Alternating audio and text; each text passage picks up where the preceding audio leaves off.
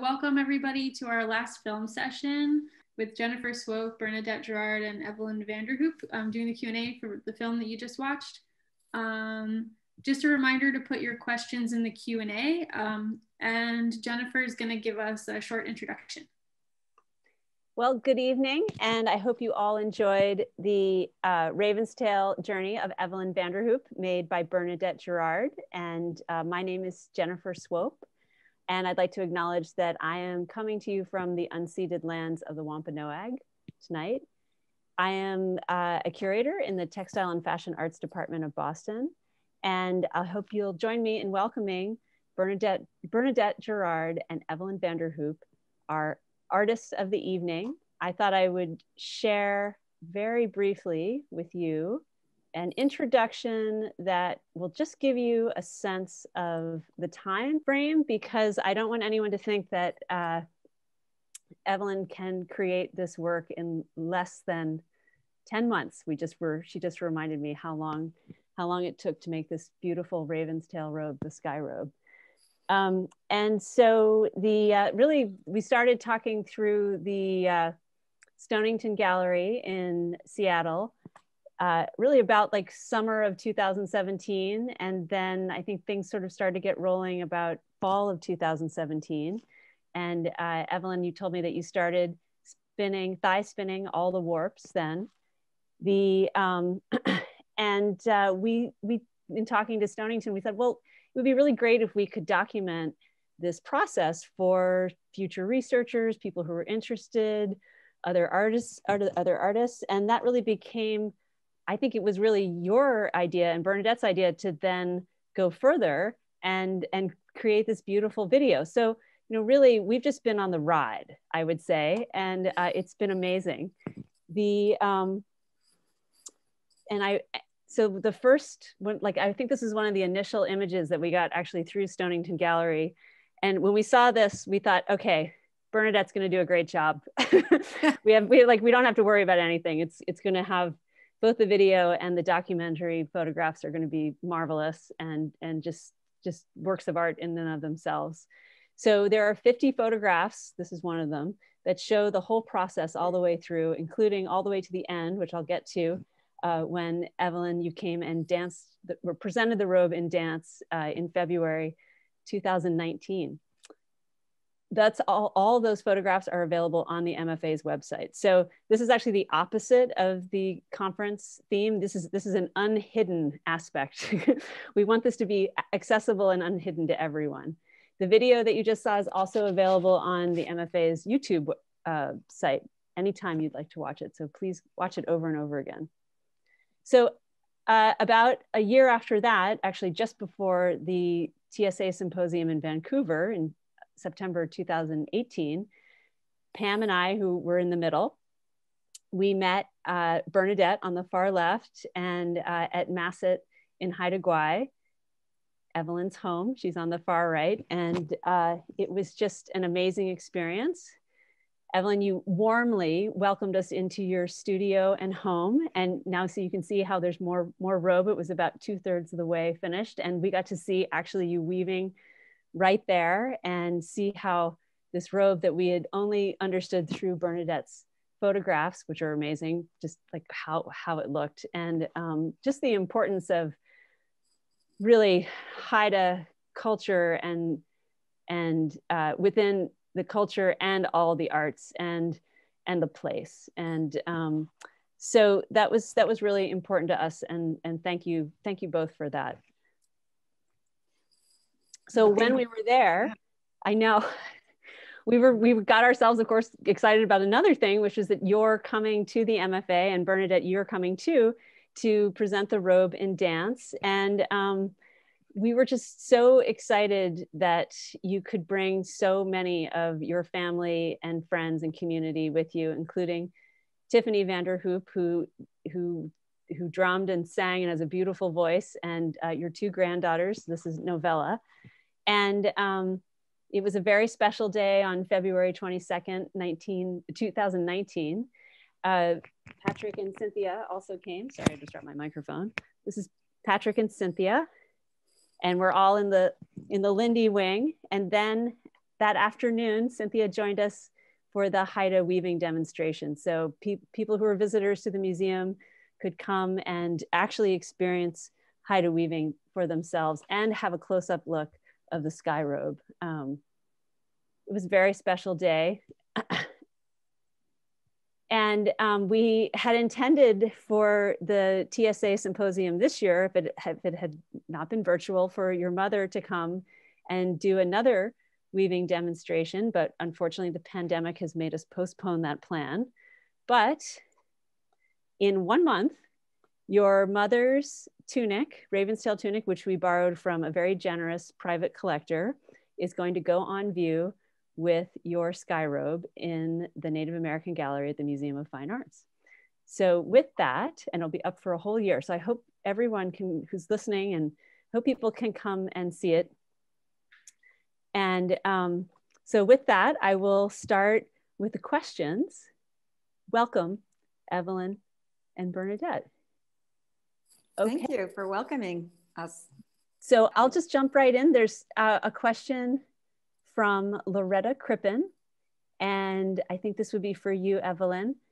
I would like more information on the tassel technique that she used. Well, the fringe is a very important part of the textile. These robes were thought to have a lot of power, and they're chief's robes. So a lot of times in my research, I've come upon instances where people talk about how that fringe goes out. As the chief dances, it swings out, and the power of the chief would go to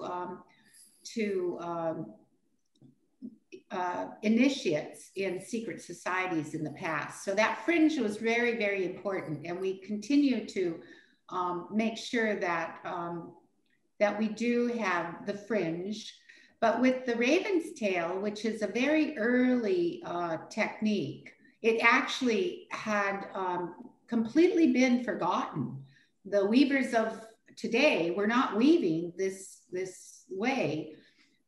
So the old style geometric chief's robes had the tassels. So not just the fringe on the outside or on the bottom, which is an extension of the warp. And one side of that fringe is an extension of the weft. So, but in the center, in the middle of those patterns were tassels. And because this is such an old technique, and an old style chief's robe that had been set aside and forgotten for a while, that the meaning of the tassels and where you place them is a detail that we no longer have that knowledge. So, but because Cheryl Samuel, a researcher and a weaver, did all this research on this particular style of chief's robe, and published the book with the Raven's Tail. Because of that, we see that the tassels are there. And that as a contemporary weaver, I definitely want to maintain that style. And for me, when I dance the robe and the tassels swing, I think of, I think of our hair. Like a lot of times, like, why do we have these long hairs on our heads? I think that the fringe was to connect with our environment, connect with the nature of our environment, as well as the supernatural of our environment. So I think that those tassels were important, and I definitely would want to make sure that my robes have fringe and tassels. Thank you. Evelyn, I have another question for you from Sandra V. She says to Bernadette, beautiful film. And her question is, what makes the raven's tail robe feminine and the other robe masculine? Yes, my mother did mention that in the movie or in the film. And well, the form line art is traditionally done by the men. Women that was not our role, our role was not to paint. And the majority of our carvers were men. Women did carve, and I think now a lot of women have taken up carving tools.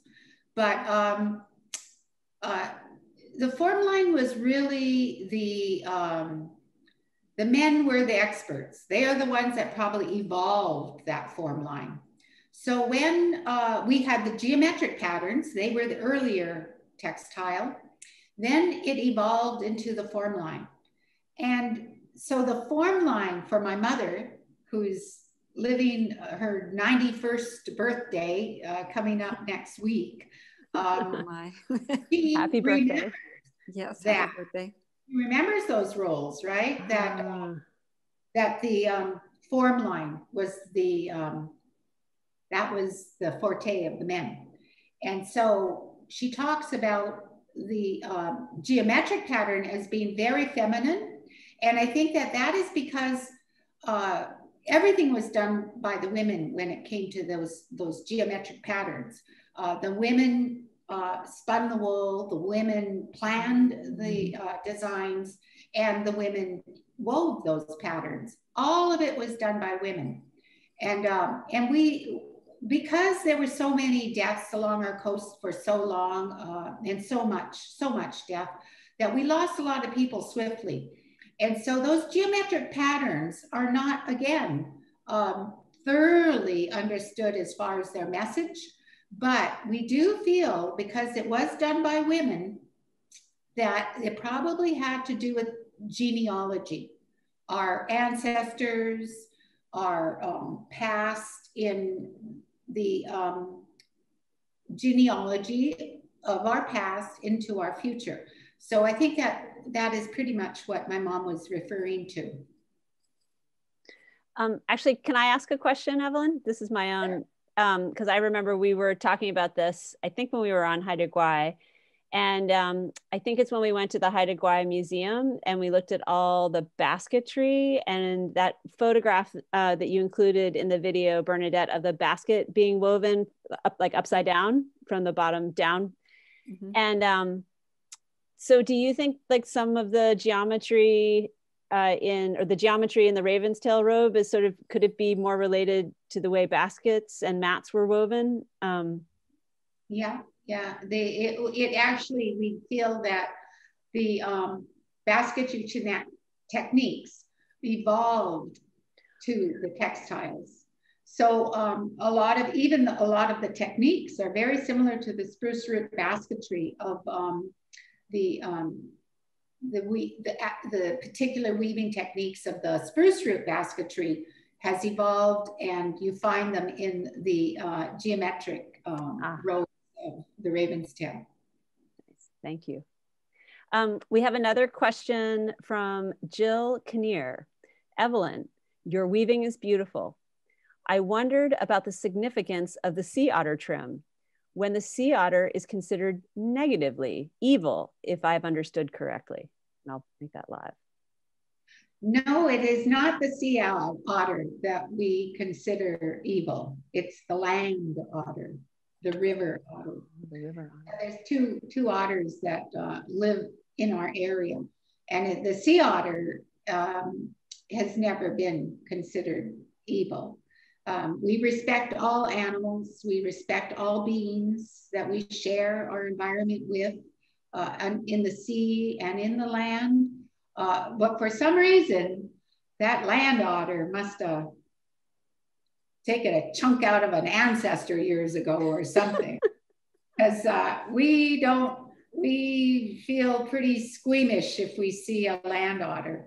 And it's from our stories, from the stories that came from our ancestors. So it's not the sea otter. And our robes, both the geometric robes and the Nahin robes, the form-line chief's robes, they are always topped with fur.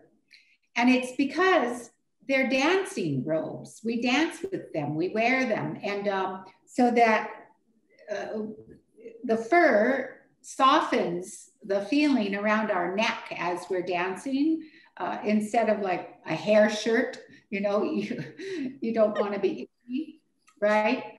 So, so that we top it with, it could be mink, it could be sea otter, it could be beaver. And a lot of times when I weave for non-native collectors, I'll put beaver up on top of that, because the sea otter is, well, it has been in the past been designated as a endangered animal. Now they've upped the desert. They're doing so well back in our environment, so that we no longer, it is not endangered anymore. They have upgraded its, but yeah. So I often put the beaver on the robe, because then that won't have any legality problem going across borders and things like that. Yes, and for the record, the MFA's sky robe does have sea otter, but we have the very special tag that came with the pelt. So it is, we didn't know, no federal laws were broken. That's right. And this next question comes from Sonia Lind. This is such a beautiful mix of arts, filmmaking and weaving. What are your plans, if any, for a future collaboration? Well, we're open to anything between ourselves. We really work together as a team, and this has been just such a pleasure for me to listen and learn so much, which Evelyn has really educated me and opened my eyes to so much of the art. So now that when I turn around, I'll see the, the form line pictures of a, whale, or, the tongue and the mouth of another critter. And then I think about these things more than I would before. Like, I grew up in Vancouver, and I was like, I could see a lot of the totem works, and I didn't understand any of it, but now it all relates together. So we're hoping that once this pandemic is finished, we can be able to get together again. And as you know, Haida Gwaii has also been in terms of lockdown. They don't allow people to come in, and we don't want to give anybody any disease. So we're all keeping to our own turf. So I'm hoping in the future we can do some more work, but I've really enjoyed this journey. Mm-hmm. I know Bernadette from before this collaboration, right? I mean, for years, we used to be neighbors in our winter place.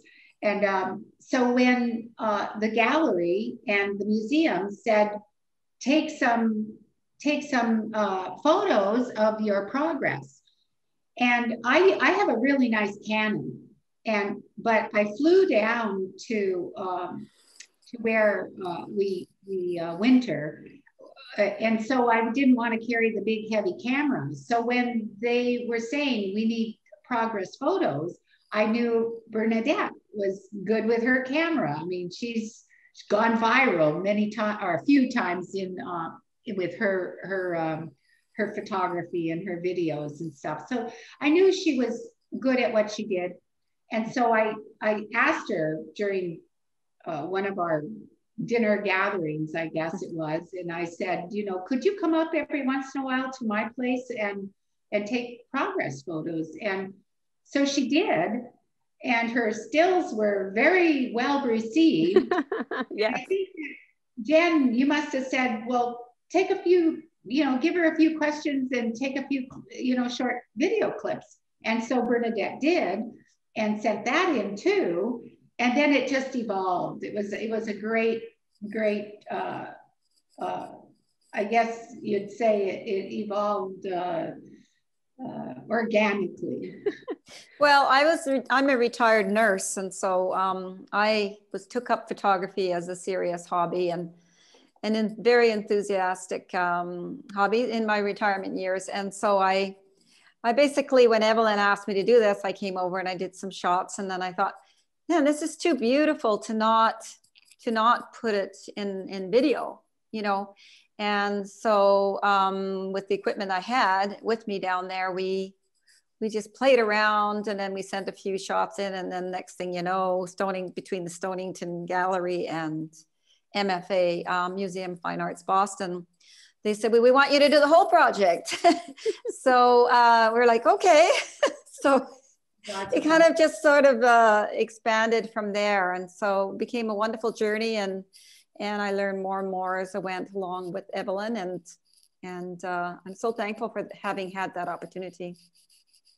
Well, Bernadette, actually, we have a question from Elena Rosenberg, and she asks, have you made other films on textiles or craft, and where can she see more of your work?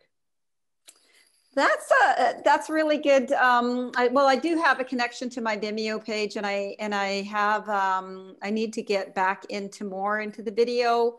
And I should be setting up my own website. But if you have, I can send you my Gmail for now, and then I can let you know the link later. I haven't done anything else with textiles other than what I've done with Evelyn. That was the first time I had experienced doing that type of work. Most of my videos have been related to nature, and in the Sea of Cortez with whale sharks and birding and things like that.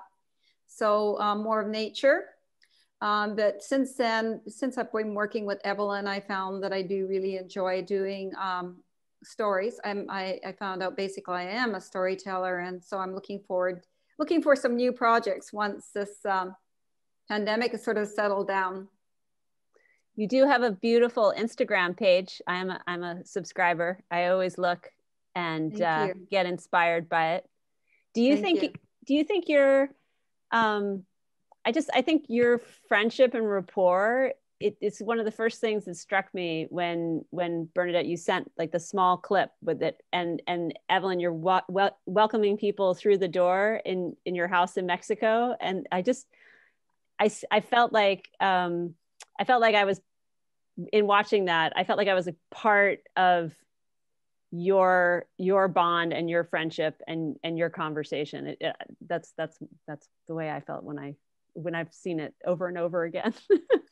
Well, we have clicked in terms of our relationship together. We work well together as a team, and we're very relaxed together. And so we work hard too. We're not just relaxed. We're very hard workers. And so we just inspire, she inspires me, I inspire her. And I just feel like I'd like to do some more with her sometime. Explore that facet really of more of the Indigenous works as well. Evelyn, there's a question here from an anonymous attendee, and they ask, can you share more about your use of cedar in your thread, warp and weft? Yes, with the northern geometric weaving that now is called Raven's Tail, that was pure mountain goat. And mountain goat, and not all of the hide either. The only part of the mountain goat is this soft undercoat that grows, of course, in the winter because they live in the high mountains. And so, so the Raven's Tail is done in a very gentle weave. You're twining, and it's very gentle. And you handle your work gently.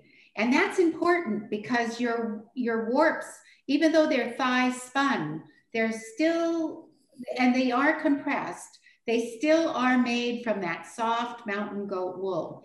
So if you were, if you handled your material very strongly, there would be a lot of puckering and squishing. And so with the Raven's Tail technique that I did for the museum there, it was a very gentle technique. And it was made from pure merino wool, because I like to use merino wool because it's soft. And if you looked at it under the microscope, you wouldn't see a lot of the barbs that you would see with regular wool. So I like working with merino wool. Now the Nahin chief's robes, the ones that use and have the form line art, you have to be boss of your yarn a little bit more. You're handling that yarn a little bit, not a lot, but a little bit more bossy, tough, you know. And so working those form line designs, you really need to have that inner yellow cedar core. That we work with it when I spin that yellow cedar into the wool, it's wet and pliable. So when that warp dries, the yellow cedar is stiff, and it helps that warp hang stiff, because our warps in my style of weaving the loom is a very simple loom. It's a bar loom with holes drilled every inch. And then the warp is hung straight down, and the only thing that really holds it down is gravity. So we use we call this the gravity weighted loom.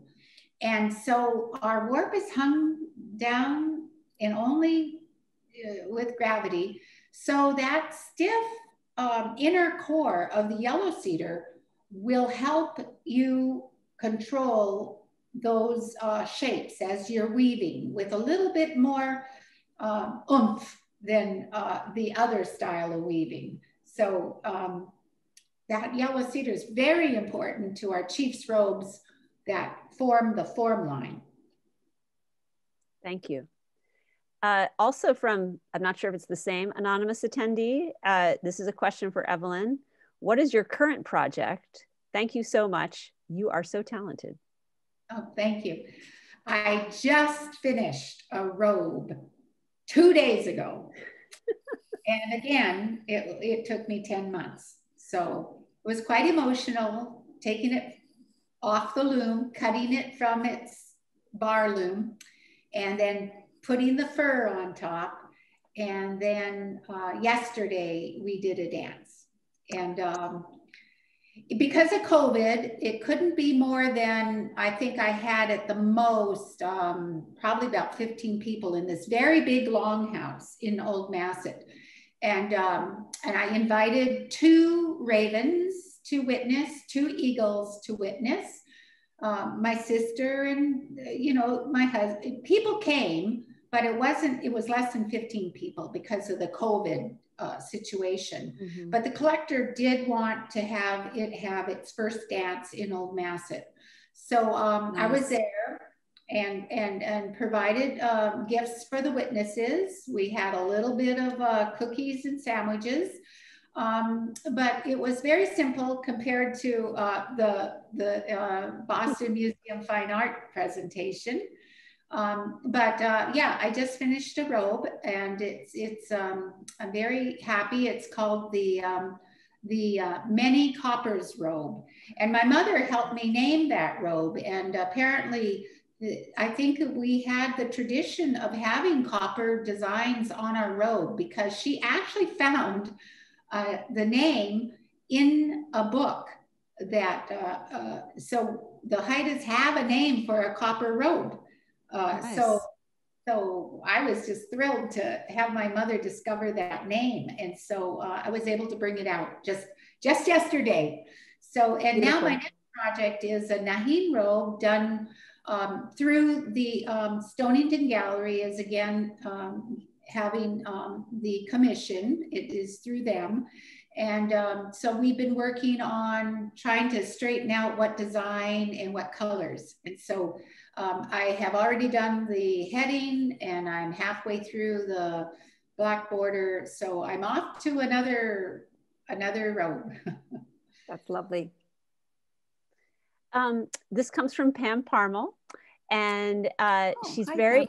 I know she's out there, and she would like to know, she'd like to know more about natural dyes used in traditional Haida robes. And is there like an article that you usually recommend to people who are interested in this, or a source that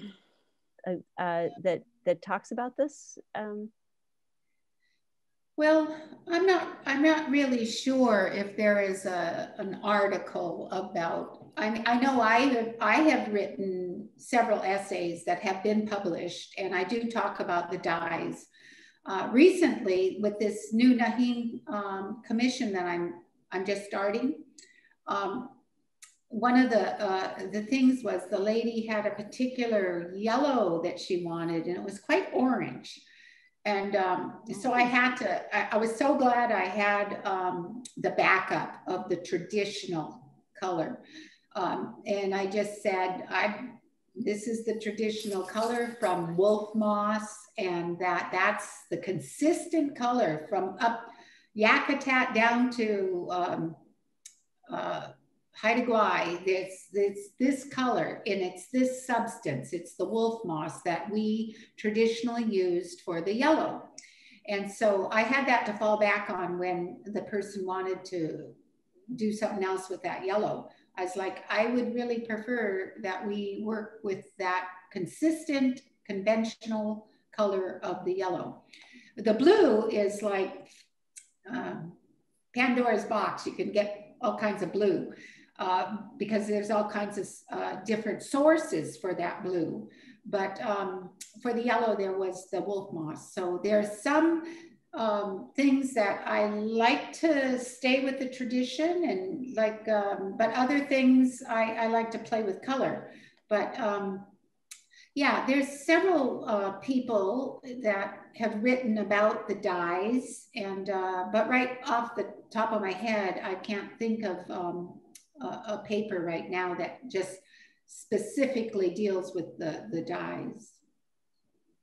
Well, it seems like so much of what we've talked about at this conference has been about, you know, the hidden and the emerging, and how much communities of people need to seek each other out and create these networks, and keep talking to each other about all of this knowledge that is there, but we need to, you know, make sure that it gets the attention that it deserves, and everyone who has curiosity and respect can access it.